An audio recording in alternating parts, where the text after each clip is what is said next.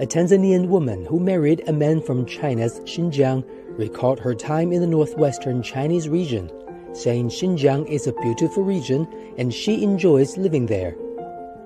Hadiam Sham Abdullah from Zanzibar, Tanzania, tied the knot with Dilshad Turzan in Kashgar in Xinjiang 3 years ago.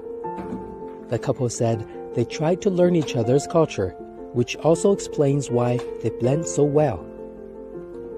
Coping with different cultures is very easy because we are all humans, and our basic needs is to eat, sleep, and breathe. So it's very easy for me to cope with those, and I try to learn their culture, and they learn my culture, and that is the way we blend together very well.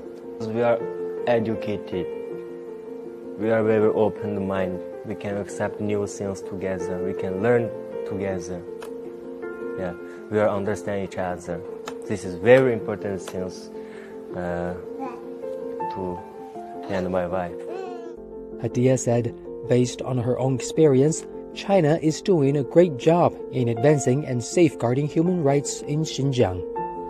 China is a very beautiful country, but if I have to describe China in one word, that would be peace and safety, and that is the most important thing. I have traveled in Xinjiang, in more than 3 cities in Xinjiang, and Xinjiang is very beautiful. I have been in Kashgar, where we have settled down now with my husband, and I have been in Urumqi, which is a very developed city, tall buildings, so many developed areas, and Kashgar is still a developing city, but it's more traditional and more cultural and colorful, and there's nice food, there is delicious food, there is excellent, beautiful music.